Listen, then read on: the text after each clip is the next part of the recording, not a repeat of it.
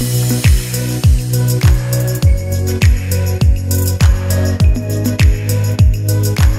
morning, everyone. We're so excited that you joined us here at the Water's Edge. If you're online with us today, check us out on Facebook or YouTube, and feel free to like, share, and comment. If you're live with us, here's a few things we'd like you to know about. We have a nursery and kids church available right across the lobby. Also, we're always in need of volunteers, so if you want to get plugged in, you can email us at watersedgevolunteer@gmail.com or text your contact info to 337-352-2443. And remember, if you know anyone that's struggling, please invite them to church or share online content with them, because this is a place where broken people belong and everyone is welcome.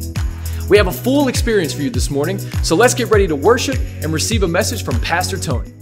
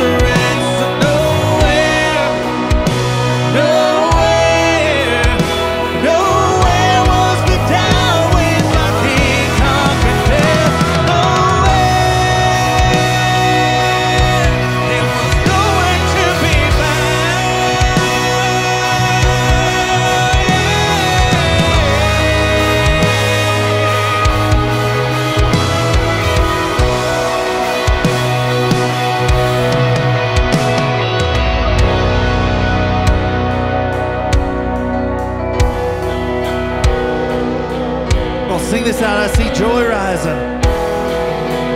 I see joy rising. I hear hope calling. I see fear hiding. I hear chains falling. I see walls shaking. I hear doubt running. My God is on his way. Yes, he is coming. I see joy rising. I hear hope calling. I see fear hiding. I hear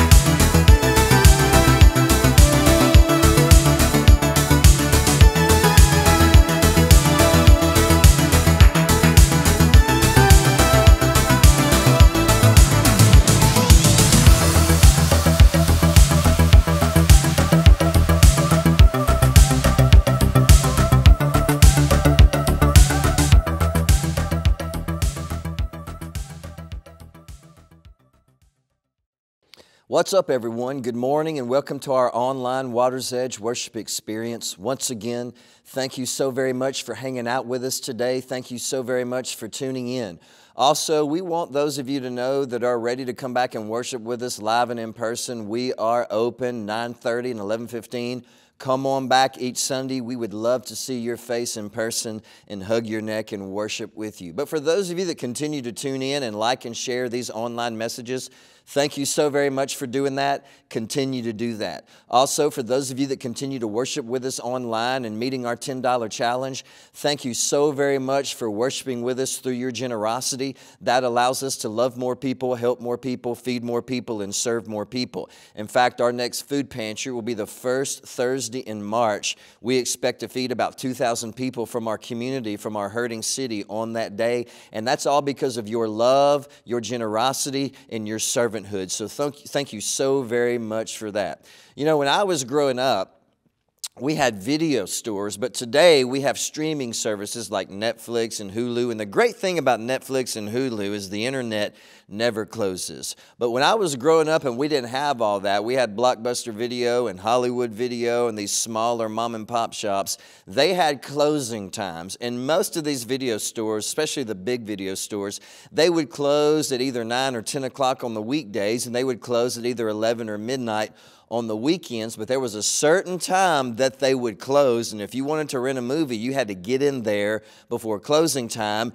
And then there came a time when every single video rental store closed in America. In fact, in 2014, the final Blockbusters in America shut down, except for one. It's in Oregon, and it's mainly just a tourist attraction. But that really teaches us something important. And this is what it is, and remember this today. Sometimes things that were once a part of our life, sometimes these things eventually come to an end. Sometimes what was once a part of our past, sometimes what was once a part of our routine, sometimes what was once a part of our patterns, our relationships, our expectations, sometimes what was once a part of our plans, sometimes these things eventually fade away. Sometimes these things eventually disappear and come to an end. And when this happens, and it will, that's when you and I have to learn how to deal with it and overcome it. When what was once important to us, what was once a part of our life eventually comes to an end. And so today we finally finish up with our current series entitled The Video Store. Next Sunday we start a very cool new series I think you're going to love. But we finally finish up with a video store today. Now, the first week we talked about the danger in comparing ourselves to other things and other people. And we talked about how it's never fair to compare. It's never fair to compare yourself to someone else, and it's never fair to them either. The second week we talked about how peace comes from God. And if you want the peace in your heart and in your life that guards your heart and guards your mind, that surpasses all understanding, the only way to get that is to step into integrity. Peace comes through integrity. And then last week we talked about overcoming our personal shame. And so today we finish up with our final personal challenge. And today I have a feeling that some of you, maybe many of you, that your faith, maybe you have this feeling that your faith is maybe coming to an end. That your faith that was once a part of your life, that your faith that was once a part of all these memories and very significant moments in your childhood, church, camp, whatever it was, that maybe your faith is about to come to an end, or maybe it has come to an end, or maybe you know it's about to dissolve in your life and you're not really sure what to do about it, if anything can be done about it at all. And so today I want to teach you one thing that you need to not let your faith come to an end. Sometimes when we look back on our life, we see that some very important things that we had in our life that was once a part of our life faded away. And sometimes we miss those things. Sometimes we choose to walk away from those things. But sometimes we feel like our faith is coming to an end. And sometimes we don't want it to, or sometimes we're not sure how to stop it or what to do about it. And today I want to talk to you about the one thing, and it's kind of surprising, the one thing that we all need to make sure that our faith will last. Matthew chapter 13, starting in verse 3. Jesus told many stories in the form of parables, such as this one. Listen, a farmer went out to plant some seeds. As he scattered them across his field, some seeds fell among the footpath, and the birds came and ate them.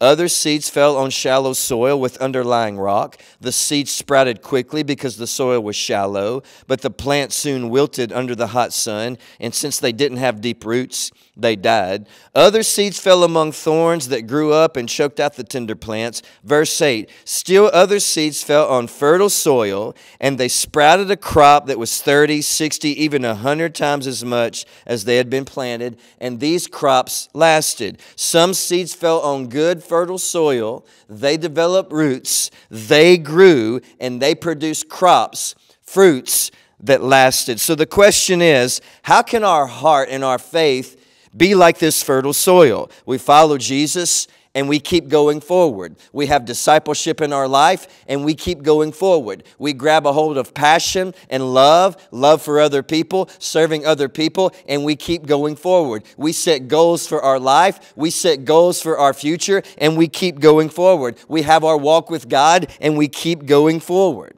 Have you ever heard statements like this when you go to church?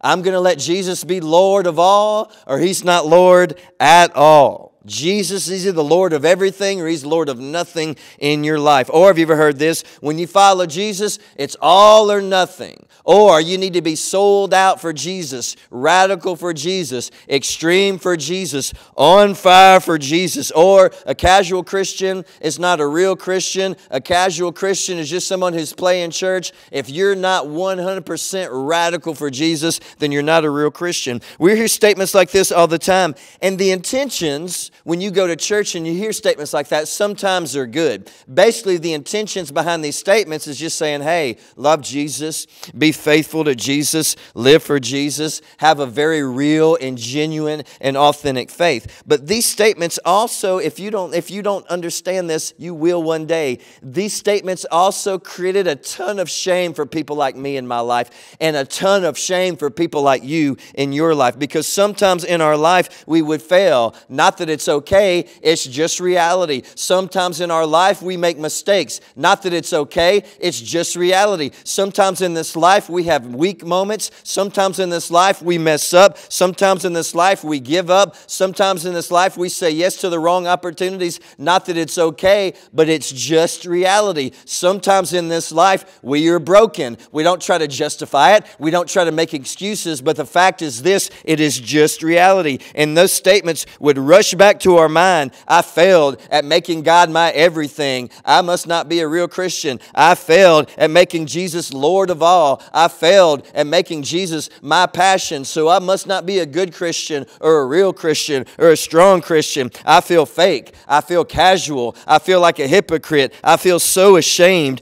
And when you go through this, and then every time you go to church and your church makes you feel this way, when you feel like church is your critic, when you come to church and you feel shamed and criticized for having weak moments, for having failures, for having a past, for having downfalls and battles, when you feel like church is your critic, then you feel like God is your critic. And when you feel like God is your critic, you feel constant shame. Let me say that again. When you feel like religion judges you, then you feel like church is your critic. And when you feel like church is your critic, then you feel like God is your critic. And when you feel like God is your critic, then you will give up because you feel constant, overwhelming shame and you can't go forward. Shame will rob your heart of change. Shame will always rob your heart of true life change. So what's the one thing your heart needs to be fertile soil? What's the one thing your heart needs to produce changes that last in this life? By the way,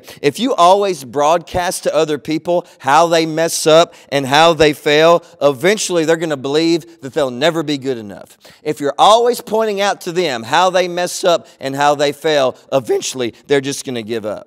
I had a friend of mine that I went to school with, great guy. He just didn't have balance in his life.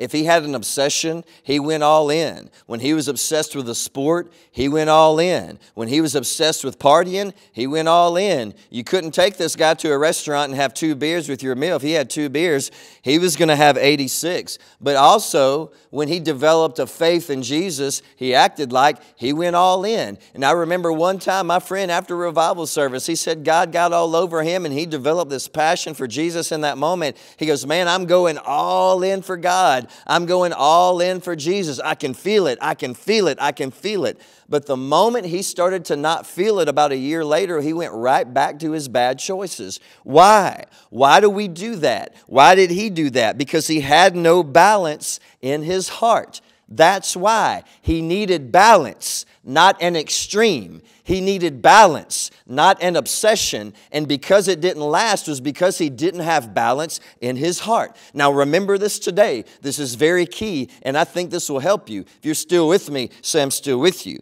Obsession is when you do something that you love and you excel at it. But discipline is when you do something that you don't really want to do and you excel at it anyway. And in our life, we need both. And let me tell you why. There will be times in your life when you're in love with and you're obsessed with your faith, your relationship with Jesus, what your faith is producing in your life, the new changes that you're making, the new purpose that you feel, the new peace that you feel, loving people and serving people. There's going to be times when you have an obsession for this, and so you go all in and you grow and you make changes. But if you want those changes to last, and if you want your life to keep going forever forward, you don't just need obsession and passion, you also need discipline, because one day your obsession and your passion for your faith and for your walk with God and for other people and for making positive changes in your life and making those changes last, one day your obsession and passion and your want to do these things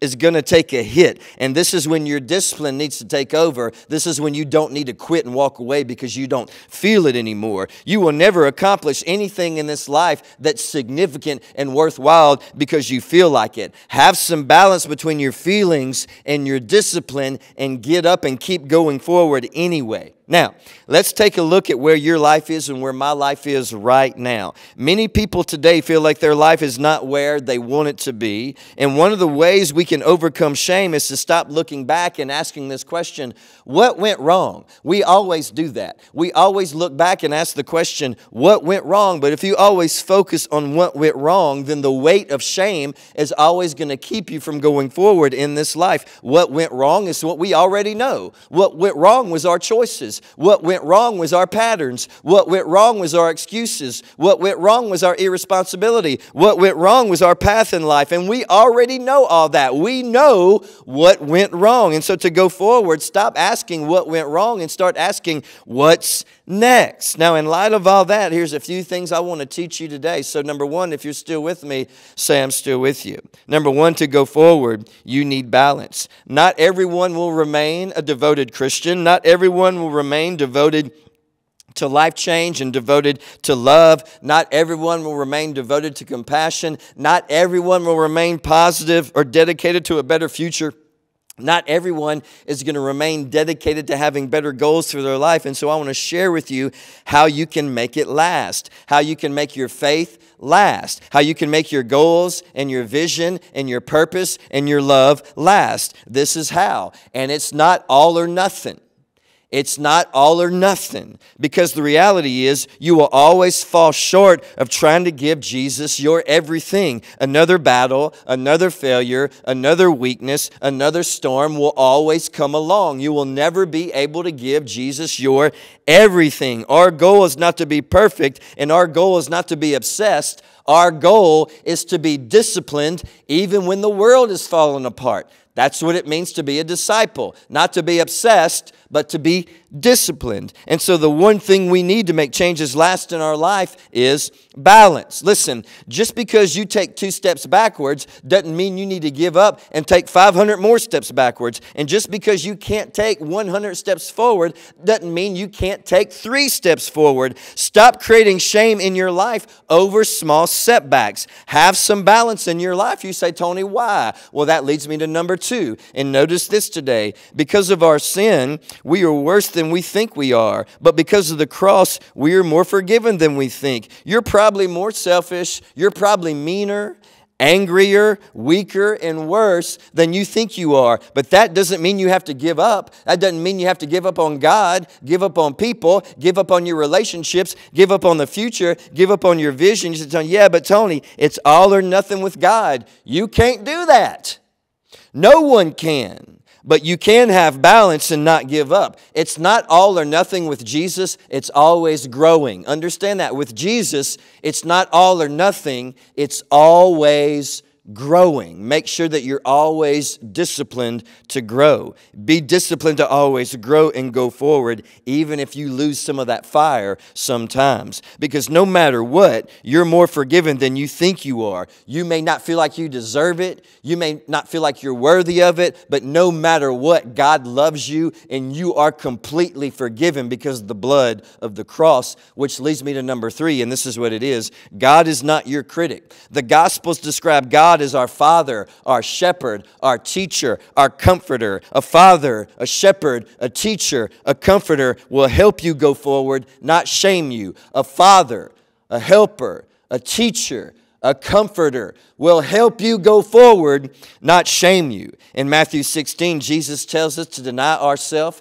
take up our cross every single day, and follow Him. Let me tell you what that doesn't mean. It doesn't mean that you're going to have this perfect life because you gave your life to God. It doesn't mean that you're always going to be devoted, that you're always going to be strong, that you're always going to be mature, that you're always going to have this obsession with God and obsession with loving people, that you're always going to be on top of your game 100% of the time. It doesn't mean that. This is what it means. It means that you've accepted the fact that you have failed and you will fail, but you're balanced. And so when you lose your obsession, your discipline takes over.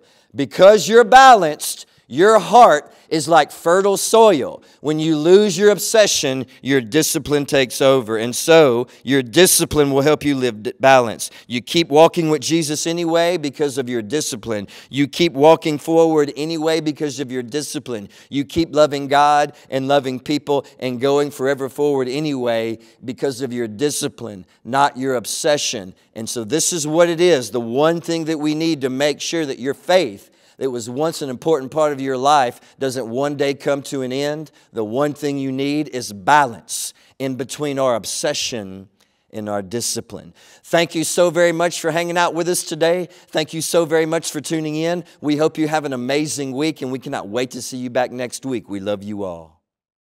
What a great message from Pastor Tony. And we really hope that today's worship experience has encouraged and helped you in some way.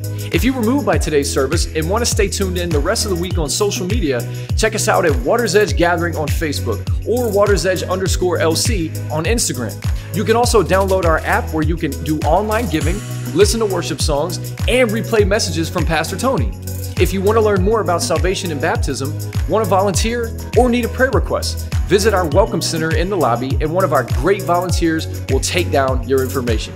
We absolutely love you guys, and we can't wait to see you back next week at the Waters Edge, where everyone has a place to belong.